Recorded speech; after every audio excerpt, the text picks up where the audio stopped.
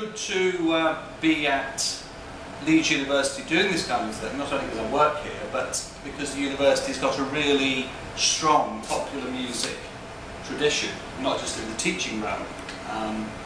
Most of you will know that The Who's Live at Leeds was recorded here, one of the greatest, if not the greatest, rock albums recorded live of all time. And we have a string of other names, major names, from Mark Knopfler of Dire Straits, who attended the university, fantastic Corin Bailey-Rae, who was also an English undergraduate at Leeds, the Gang of Four, great post-punk band of the early 1980s.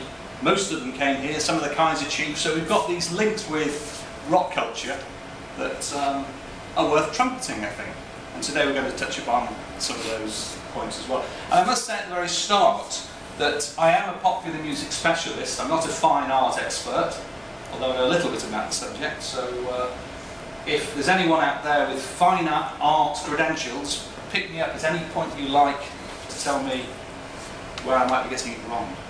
But, okay, so that's the title of the piece, and just to say a few words about what we're going to try and cover in the next course of an hour or so. I'd like to say a little bit about this Peter Blake and Leeds University relationship. Liz has touched upon it already a little, and we'll unfold a few more layers in respect of that. I'd like to say a little bit about Blake himself. Long-standing figure in the British art establishment, but just remind you of who this man actually is. We'll say a little bit about pop art too, because there's an interesting link clearly between Blake as an artist and the Beatles as the most important popular music ensemble of the 20th century, I think we could claim. We'll say a little bit about the making of the sleeve. Also briefly touch upon Pablo Fanke and his connection to this whole story.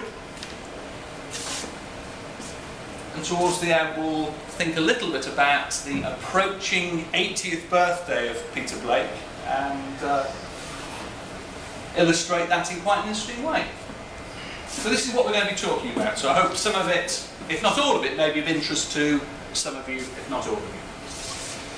So Peter Blake and Leeds University.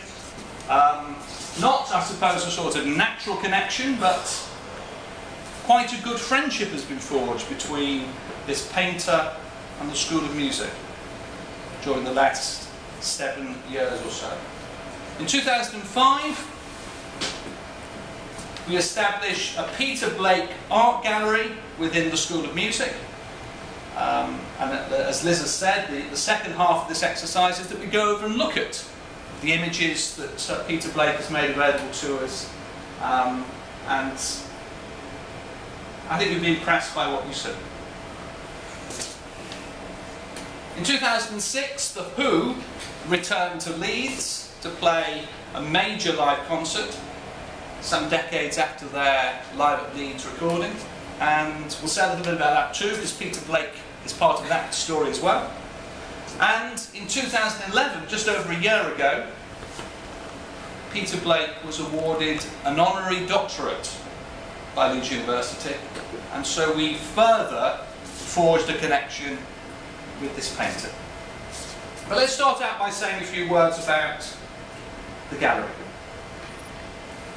It was opened in February 2005, and we have a picture here of Peter Blake at the opening in front of his most famous album sleeve, at least, the one we're going to talk about quite a bit today, the Sgt. Pepper sleeve.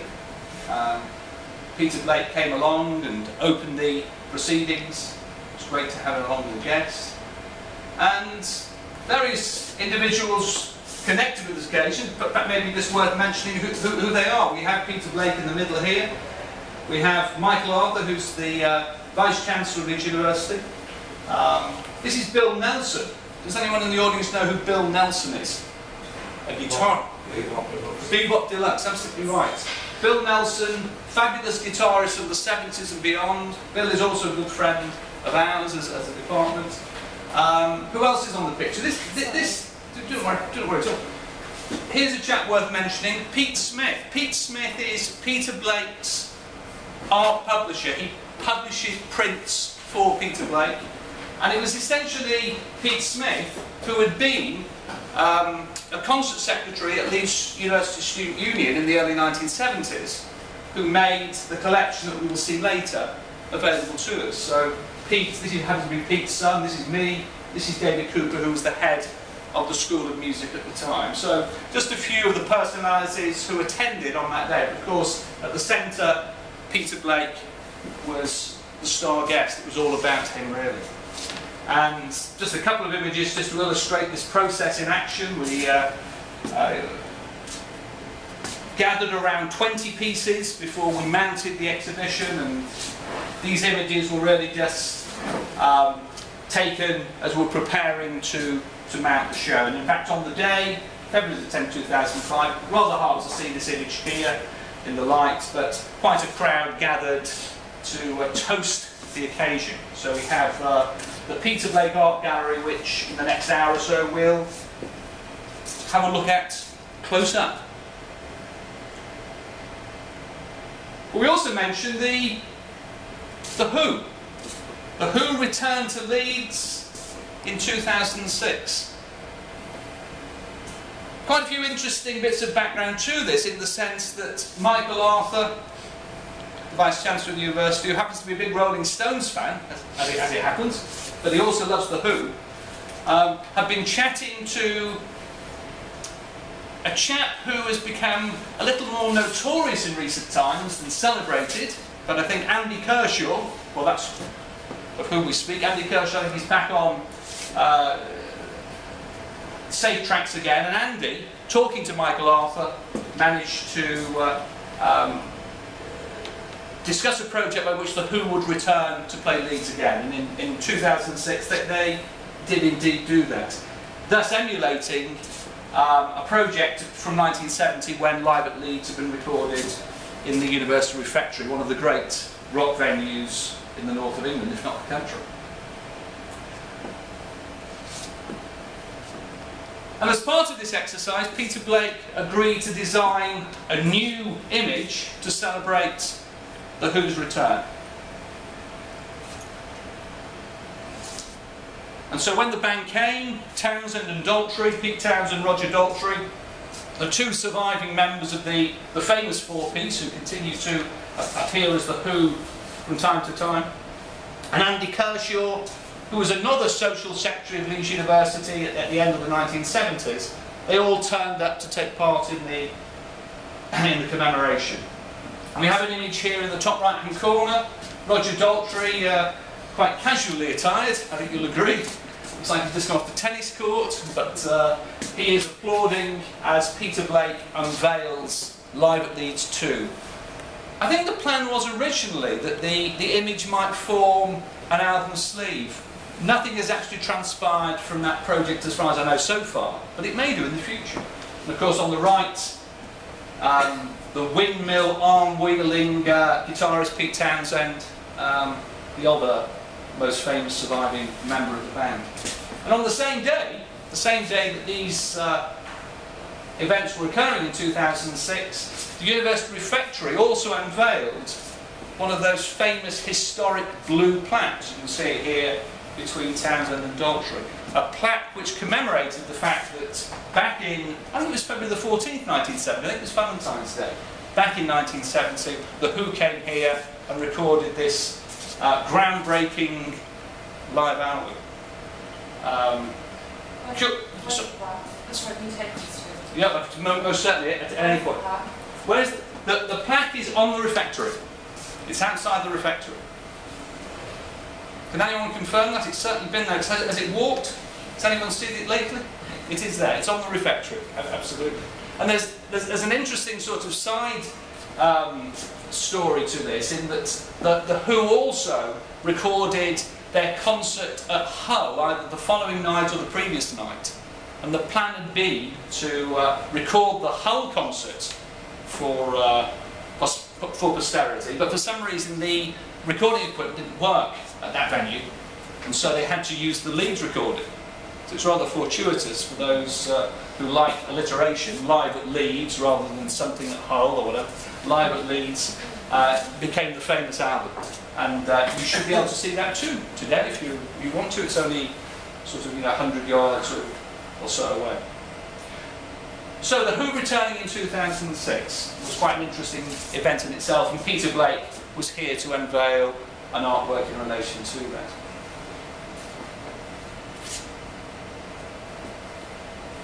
But in March 2011 we further advanced our link to Blake the artist, because on that date Peter Blake was awarded an honorary degree by Leeds University. He was awarded a D.Mus, a Doctor of Music, and if you look at the list of people who have been awarded D.Muses by Leeds University, it's quite extraordinary. Let me think of at least a few who've come along in that. Julian Breen, Gustav Holst, Jacqueline Dupre. The list is absolutely glittering when it comes to the musical recipients of that award. And the curious thing, of course, for Blake to receive a D.Mus is that he's not a musician, but he's become so closely tied to the world of music making, certainly popular music making, that a decision was made to include him in this quite illustrious pantheon. A fantastic range of people who have been awarded D.Muses by Leeds. So, we've wandered a little bit through some of the connections that Blake has had directly with Leeds University in the last 5 or 6 years. I'd just like to say a few words now about Peter Blake. Some of you will know a good deal about this artist, others will know less, but let me just share a few pertinent details in relation to this particular painter. Born in Dartford, Kent in 1932, and as I hinted at the very start, he's going to be 80 in 2012, so quite an important landmark for Blake up and coming.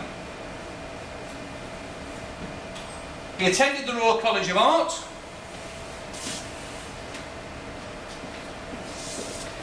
and by the start of the 1960s had become closely linked to this new rising movement called pop art,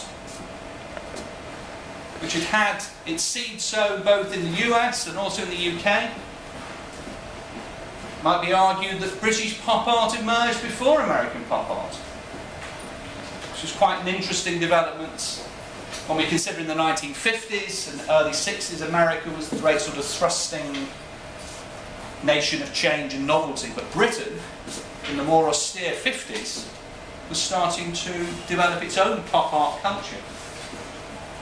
And I think it's also worth stressing, although we're going to talk about pop art, that Peter Blake is so much more than just a painter of those pop-connected images. He's a remarkably wide-ranging creator, as painter, printmaker, as book illustrator, as creator of installations or furniture or sculptures. And he draws very heavily not just on jazz and rock and pop culture, but he's very interested, and this probably connects more closely to some of the circus ideas that you were dealing with last night. He's very interested in that kind of folk art that has come out of the fairgrounds, from the world of the canal, the sort of posters that advertise wrestling shows. Blake has always been very interested in that sort of folk art, and he's woven much of it into his creations. But in the early 60s, it was really the pop art boom that put Blake on the map. In 1962, very significant British director, died not too long ago, Ken Russell, created a film called Pop Goes the Weasel, in which he looked at 4 young British artists who were breaking ground in this pop style. And Blake was a little older than the others in the film.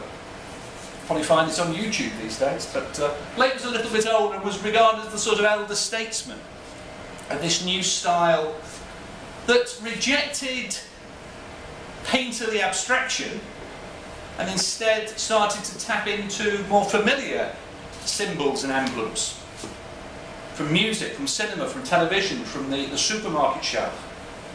And we'll say a little bit more about that in due course.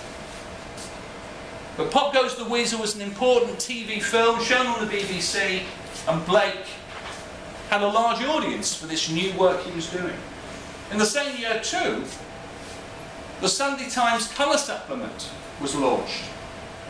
And Peter Blake and a lot of those new young talents in Britain, the fashion designers, the artists, the photographers who were starting to make a mark, even before the Beatles exploded luminously, were featured in this magazine.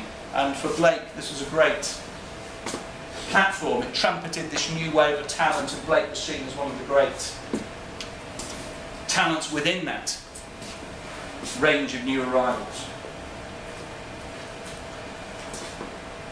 So pop art.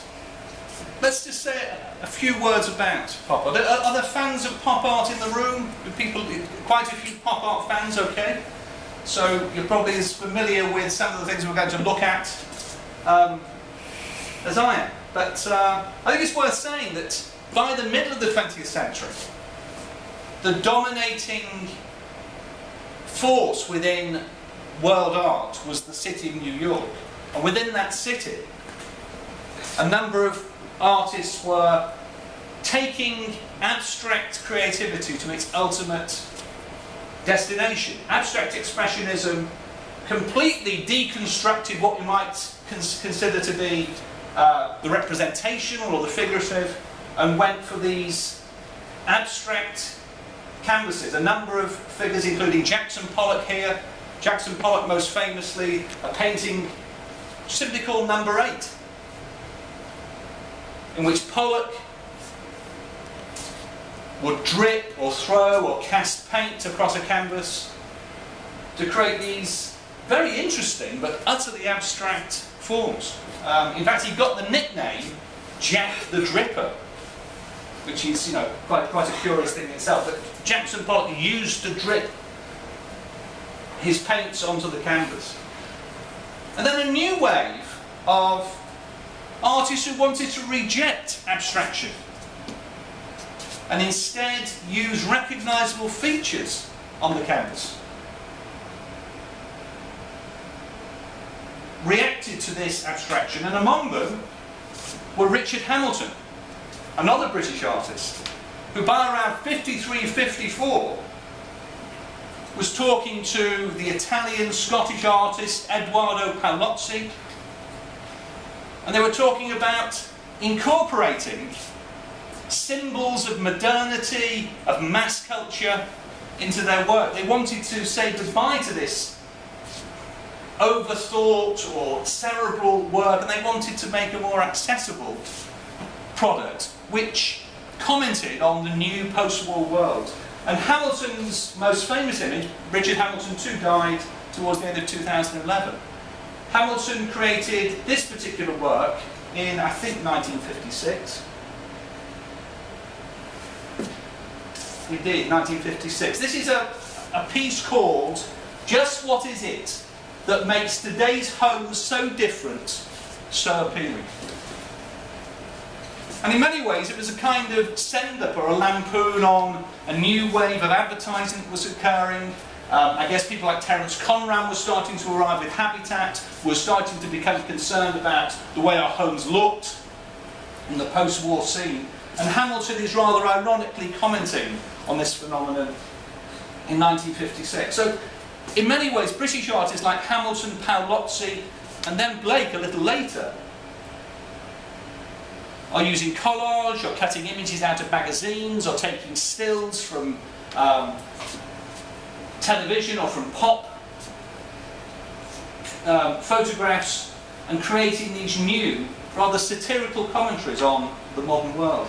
In America a little later, a painter like Roy Lichtenstein 1963, his painting simply called Wham, which takes a frame from an American comic book, pixelates it in large-scale form, turns it into a canvas which I think is quite a bit bigger than the painting we see here, takes one frame from a comic book and turns it into art.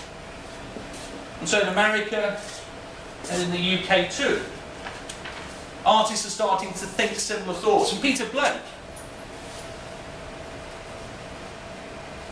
is quickly part of this movement. By the early 60s, he's making paintings that are catching people's eyes. One of his most famous images from 1961 is self-portrait with badges.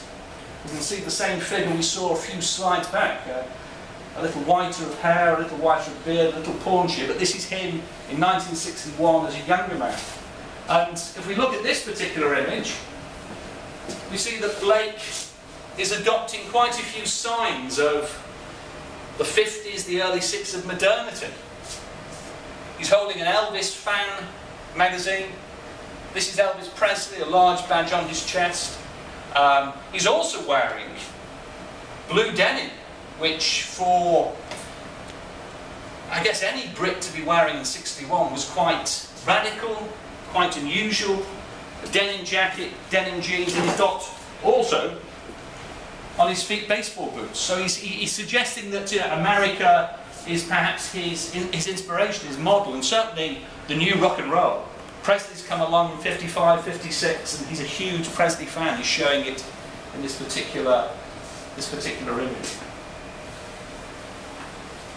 Another picture from a similar period, an image called Got a Girl, in which he takes geometric shapes. Blake often uses geometric shapes. They perhaps echo the flag, or they echo bullseyes or targets.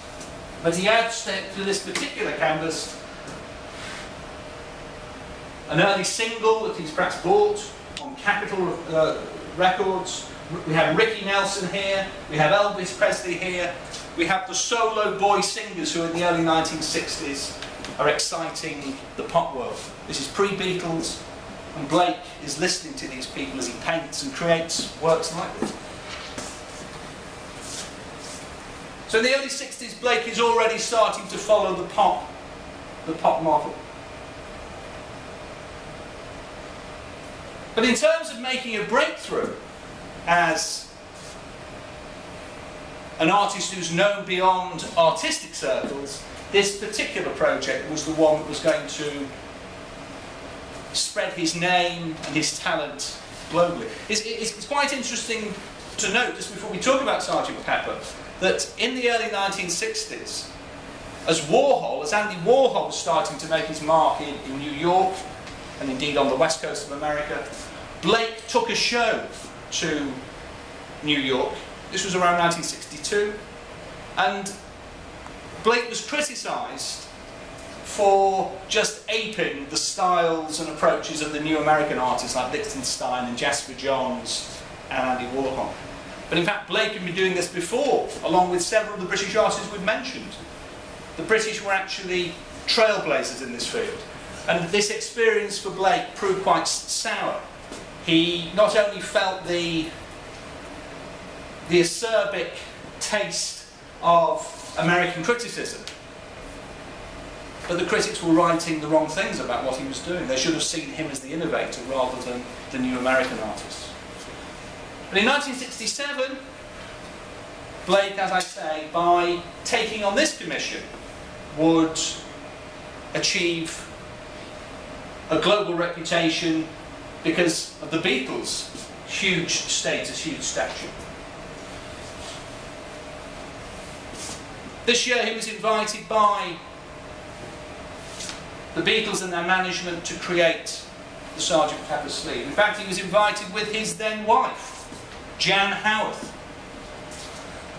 He married Jan Howarth in 1963, and they did quite a lot of work together in the 60s and into the 70s. They were married until 1979, and Jan Howarth is less remembered maybe a typical story of a woman who's played a part in an important art project like this being sidelined. So there's no doubt at all that Blake benefited most in terms of the reputation he achieved from this venture. Howarth and Blake decided that they were going to create a gathering, a crowd, a lineup. It almost looks like a school photograph of the Beatles' heroes. They created a three-dimensional installation in which faces, heads, upper torsos were placed on wooden or cardboard stands, laid out in a room. And a photographer called Michael Cooper actually photographed the images that would make the centrepiece for the sleeve.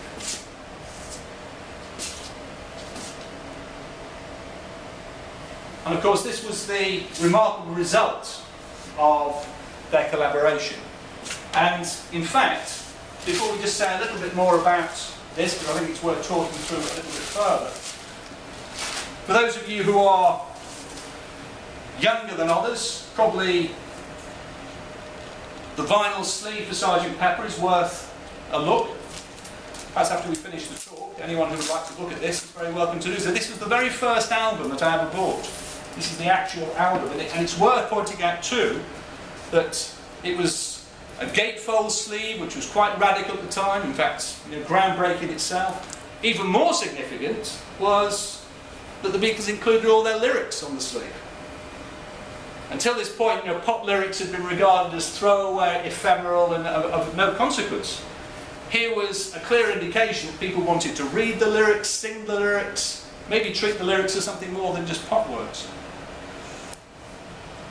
Also worth mentioning, I guess, is that the cardboard cutout that Peter Blake also designed and was inserted in the gatefold. A number of cut-out items there that you could use scissors on if you wanted to. You could put on the sergeant's braid and so on. And I think there are very few of these actually still in existence in this uncut-out shape. So if you, as I said, if you want to look at that a little bit later, you're very welcome to. And while we're at it, we're listening to the CD at the very start, before we started the talk, and everyone will be familiar with the look of a CD. A fairly rare item, an actual cassette of Sgt. Pepper. Clearly the image that Blake and Howarth designed certainly works rather poorly on there, works much better on here. On the CD it's less effective perhaps because of its scale. But, so a few things that you might just want to look at before we go over to the gallery. But here is this amazing image. I've described it as the Mona Lisa of rock and roll simply because I think it's hard to argue that it's not the most recognisable, most important image to come out of rock album art at least. As recognisable as the Mona Lisa, I would argue. The Beatles were invited to choose their heroes to appear on the sleeve. Ringo Starr said he'd leave it to the other three to decide, so I don't think Ringo had any direct input to the process. George Harrison decided to nominate yogis and maharishis from Asian religious culture because of his interest in that world. But principally Lennon and McCartney chose their heroes. And who have we got? Well, we've got Bob Dylan, significantly. We have Karl-Heinz Stockhausen, Laurel and Hardy in there, Marlon Brando. Are there others anyone in the room can spot or want to point out? Anyone else you recognise? It's really like Tony Hancock on the back row there. Sorry, Julie? Looks like Tony Hancock, or is it fourth from the left on the back? I don't think it is. I don't think it is. It's a good guess, though. That's not Tony Hancock. I'm not too sure who that is. But this is actually, someone said Muhammad Ali, that's actually Sonny Liston, who was the boxer that Cassius Clay defeated in combat in 64, 65 to become world champion. The Beatles in their earlier phase, their mop-top phase. A reference here to the Rolling Stones. I think it says the Rolling Stones will love you, or something very close to that on the jumper here. Down the doors, is it? Is it Diana Dawes or is it Jane Mansfield? But it's certainly one of those iconic blondes, isn't it? Yeah, Jane Mansfield. I think it's Jane Mansfield. But there are certainly, not necessarily hours, but half hours of fun looking at this particular image to see who is featured there. And one or two people didn't make the final cut.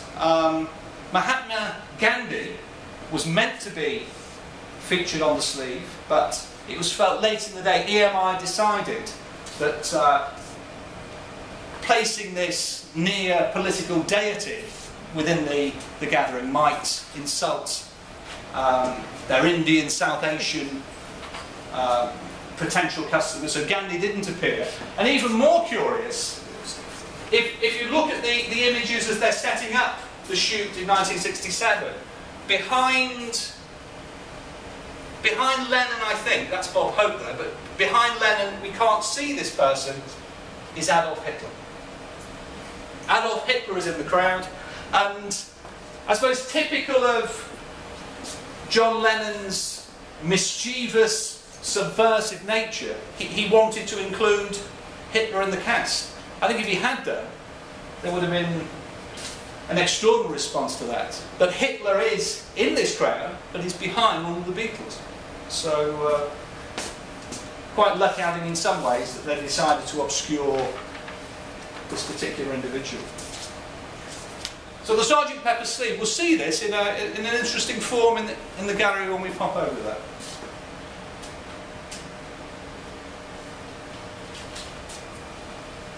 Extraordinarily, Blake and Howarth received a £200 fee for this exercise. £200 in 1967 was quite a lot of money, but compared to the cash, the kudos, the commercial clout this particular project had, £200 was just an insult to the artists who worked on it. And Blake spent a number of decades after this process feeling quite resentful to the Beatles camp for riding on this extraordinary image but not giving him any proper return for his creativity or his efforts. The sleeve actually cost £3,000 to create. Now this was massive money in 1967. In 1967, record companies allocated about £25 for a sleeve to be created. They told a photographer to take a picture of Matt Monro or Engelbert Humperdinck or whoever it was, Sandy Shaw or Lulu. £25, take a photograph, we'll snap it on the cover. The Beatles had a bill for 100 times bigger than record companies were used to. Around £40,000 in present day prices would have been spent on this one image. So it puts it into contemporary context. And as I say here, Blake and I guess Howarth too have felt a certain resentment that they've achieved what they've achieved for the Beatles, for this project, and never really got their just rewards. It's also quite interesting to think about where the pieces are from this three-dimensional installation that was created over a few days in a studio in London. The Sonny Liston waxwork, which we see on the left, we were just pointing to it a few months ago. The Sonny Liston waxwork is in Peter Blake's studio in London. He still has it as a sort of icon that stands over him as he paints and collages and so on. There were 2 bass drum skins created for the image, in that sort of fairground art style, which echo some of the points I was making about Blake's interest a little while ago. In a rather poignant way, the last time one of those 2 skins was seen was in photographs taken at John Lennon's Dakota apartment in the days before he was murdered. And no one's absolutely sure now where that skin has gone. I'm not 100% sure whether it's the skin that appeared on the image or is the span, but it's gone astray now.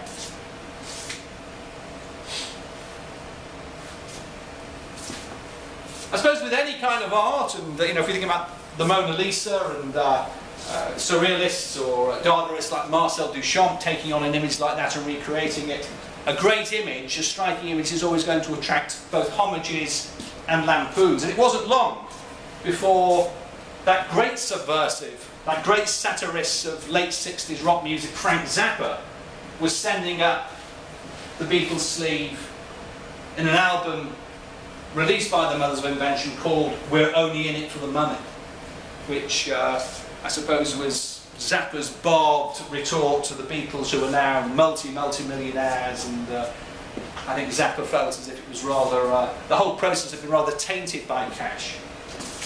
A bit further down the line, in 1998, our great friends The Simpsons created a collection of songs from the show and called it the Yellow Album.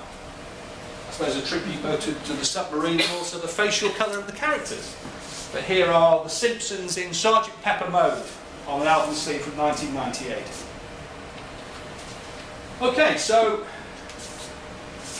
to move on a little bit. Sgt. Pepper and Pablo Fanque, we mentioned this individual at the start.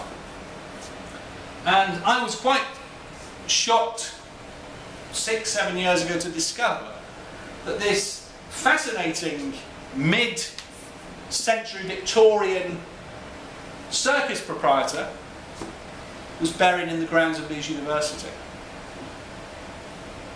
Pablo Fanque, you will see, was a black man, a black businessman, said to be, during that period, the only black circus proprietor in Britain. And he ran a successful show for many, many years. Fanque is mentioned in one of the Sgt. Pepper songs, Being for the Benefit of Mr. Kite. This song that ends, I think, side one of the vinyl album at least, where Lennon decided to take the words from a fair bill, a poster announcing all the artists who are going to appear in a particular mid-Victorian circus show. And Pablo Fanque is mentioned in that song. Mentioned on the bill, mentioned in the song. And in 2007, 40 years after Sgt. Pepper had been released, I organised a conference called A Day in the Life, celebrating those 4 decades since the release. And delegates came from all over the world to talk about the music, the sleeve, the culture, the Beatles. And we all, towards the end of that day, paid a visit to Pablo Fanque's grave in St. George's Field, which, if you're not that familiar with the university, is a field, a grassy spread, which is located behind some of the buildings we're very close to. In fact, it's just over there, isn't it, in that direction. And we see here Derek Scott, Professor Derek Scott, who is the current head of the School of Music at Leeds, with one of the eminent heavy metal experts in the world, Dina Weinstein, standing in front of him, and they're looking at the Pablo Fanque grave. Okay, so we're moving towards the end, but let's finish with a few thoughts about what we're going to see next. Pop art became very much linked to the album sleeve of the 1960s, certainly after Blake had done his work for the Beatles. And there are a few other examples worth mentioning. In fact, just predating Sgt. Pepper was the Velvet Underground's debut album in 1967, which features Warhol's ripening or unpeeling banana. And in 1968, to go back to Richard Hamilton, there was a very interesting response to the rich sort of technicolor Baroque qualities of this sleeve, when Hamilton, for the next Beatles album, created a sleeve that was all white. And while the album was called The Beatles,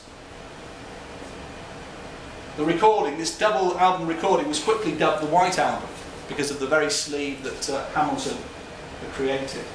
And I think Hamilton was paying tribute to other 20th century artists who'd also been interested in creating all white artworks. During the First World War, a Russian called Kazimir Malevich had created a series of white paintings, all white paintings. And in the early 1950s, someone who would be influential on the pop art movement, Robert Rauschenberg, would also create a series of white paintings which were part of the Black Mountain College experiment in the US, alongside John Cage, Merce Cunningham and others. An American pop artist called Jim Dine would do a sleeve for the great British rock trio Cream. When their greatest hits came out in 1969, he created the sleeve. And in 1971, Andy Warhol produced a sleeve for the Rolling Stones' Sticky Fingers. So there was this growing connection in the later 60s and early 70s between pop artists and important rock groups.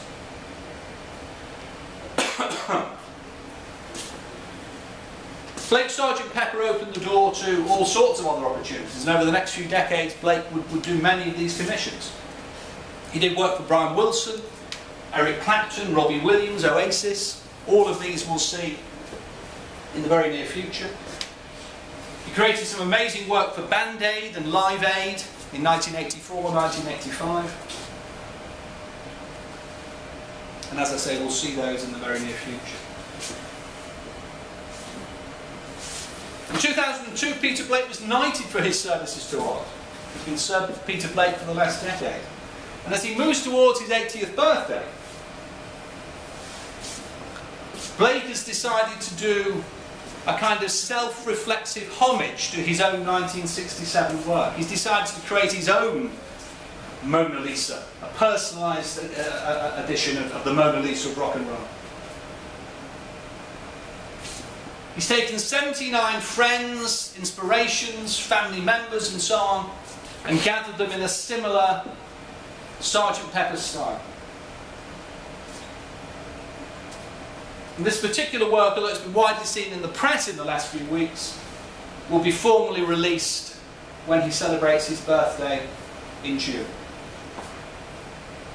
And this seems like quite an appropriate way to end today's talk, by just briefly thinking about the kind of image that is celebrating his own life. Another Sgt. Pepper style affair, in which once again his influences or his inspirations are to the fore. Figures like Eric Clapton, David Hockney, another person linked to the world of pop art, one of the Gallagher brothers, Alexander McQueen, Damien Hirst, Twiggy, David Bowie. Perhaps leave that up there for us to just muse on as we come to the end of this presentation. But